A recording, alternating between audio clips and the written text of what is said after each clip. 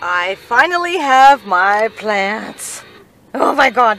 I had them rerouted to the office because otherwise it would have sat on my porch in the sun and burned up and they would go $120. So yes, plants, it's Friday. I'm going to go home and get to work on this tank I have waited 2 years to build. So tonight I'll either have a very beautiful, humongous tank or 40 gallons of water on the floor. I'm terrified it's going to fall over, but I've leveled it, I have shims, everything's set.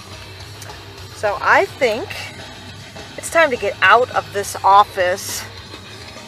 Yay! It's time to go home and play.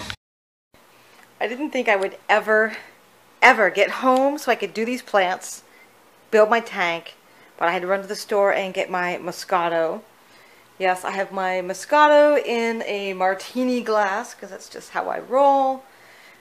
I've waited 2 years to build this tank and I'm watching a metal detecting video.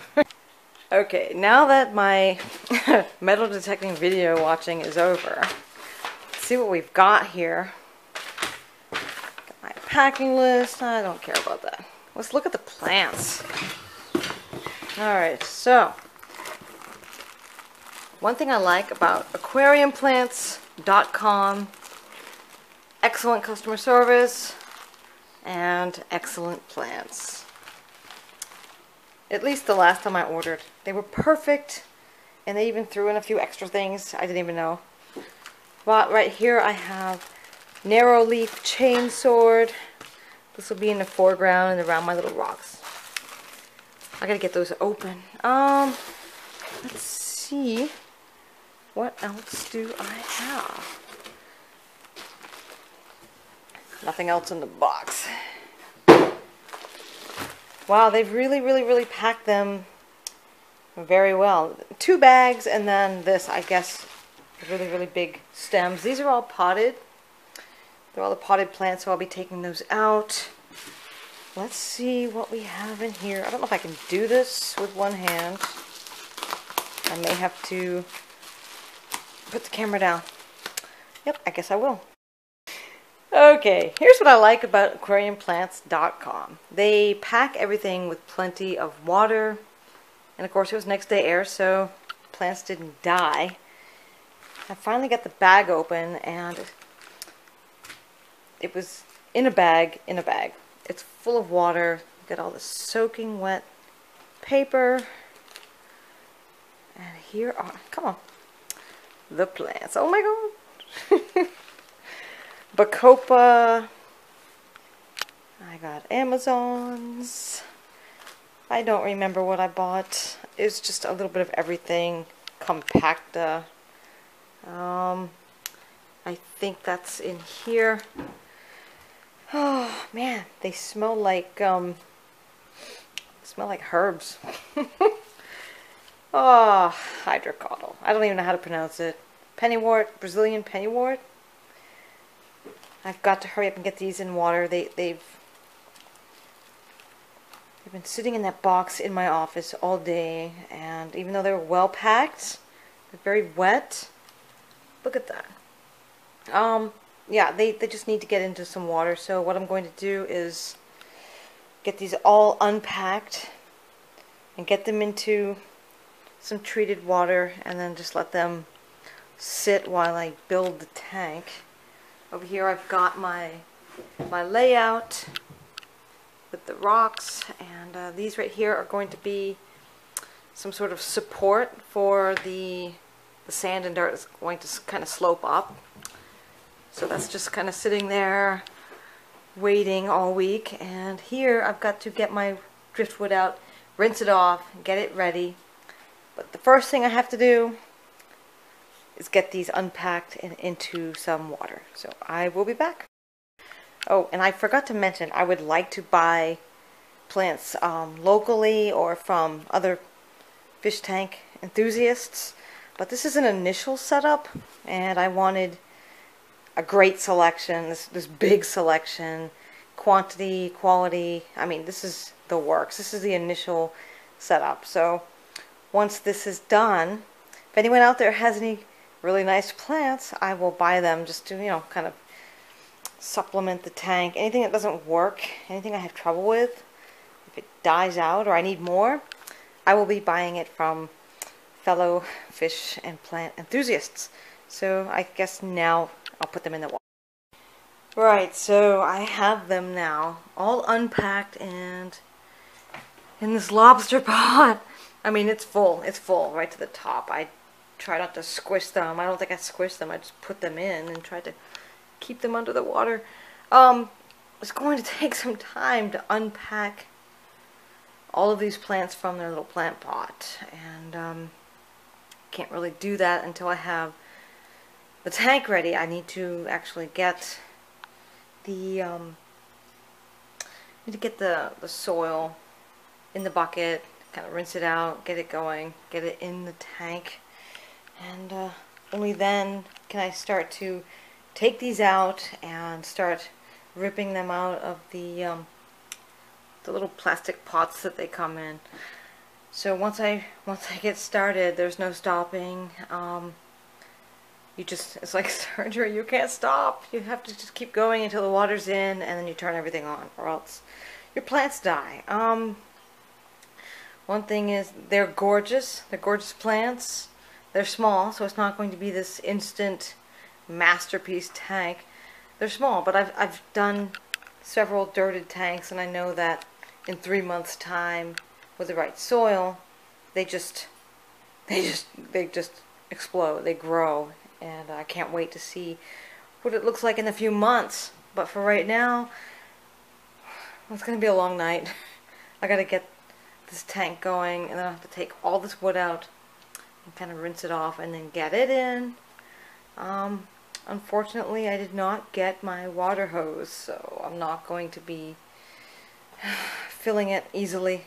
I'll be hauling buckets of water to the tank, so I guess I better get going. Well, here's one last look at my tank. Empty in the corner, full of crap. I can't wait to get this together. This is going to be the best nightlight in the world. Okay, I'm ready to get started. One thing I wanted to mention was the product I'm using is called Just Natural. I got this at Lowe's. I first tried this a few years ago, and it was great. The first time I used it, I heard about how if you have a dirted tank, you get all these tannins, and you have to do all these water changes, and it will be a dark tank for a long time, and then finally they'll be completely leached out, and you'll have a great, clear, bright tank, unless you like a dark tank. I've bought this, and I never had any problem with tannins. It was just an instant, gorgeous tank, and I kind of forgot about this product. I went to Home Depot and bought this Miracle-Gro organic. It has to be organic, no pesticides or additives, no chicken litter, just organic soil. I bought Miracle-Gro, and it was like 3 months of constant water changes to get it to stop being pitch black. So many tannins. I don't prep the soil. I don't bake the soil. I don't do all of that. I'm kind of afraid of fire, so I don't do that. I just put it in the tank. So yeah, it's called Just Natural. I'm hoping to have the same results. Nice, clear tank. If I have to do a bunch of water changes, oh well. But at least I found the product that I started with. I had great results with it. The plants were just amazing after just a month or two. So that's what I have, Just Natural. Got it from Lowe's. Now, I've tried different sands. I had play sand. Cannot find pool filter sand anywhere. I'm not going to go all over the place trying to find it. Screw that. So I bought play sand. It choked out. It was too fine. It was too fine, and it killed all my stems. The Amazons were great, but any kind of stem plant, dead instantly. So to hell with the play sand. I went and spent the money. I got the aquarium sand, and I practiced putting some stems in there in the 5-gallon. They look great. They are growing. It's unbelievable. In just a few days you can see a big change. So 18 bucks a bag kind of sucks, but I love my plants. I spent a lot of money on these plants, a lot of money, and I don't want them to die within a week. So I've noticed that it's a little coarser than the play sand, and it's worth the money. It looks good. It's what I want. So I'm really, really happy that I'm not going to hopefully kill my plants. Now, I don't know if you've ever seen commercials where new parents are just so freaked out about their kid and they have to do everything perfectly, and then by the 3rd kid they don't give a shit. They're running around eating mud pies, they're naked, splashing in puddles.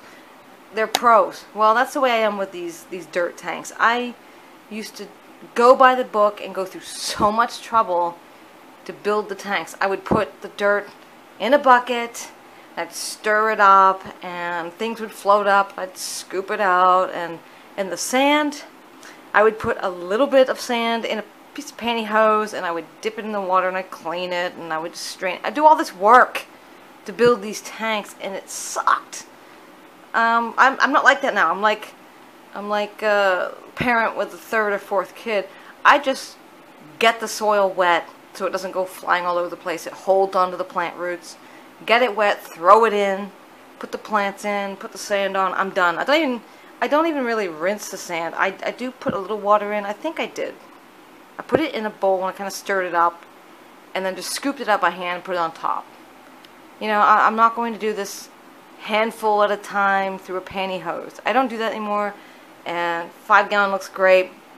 I'll show you that later on. It was actually an emergency tank just to save my filter pads that I was seeding for a month, but I'll talk about that later. So yep, it is time.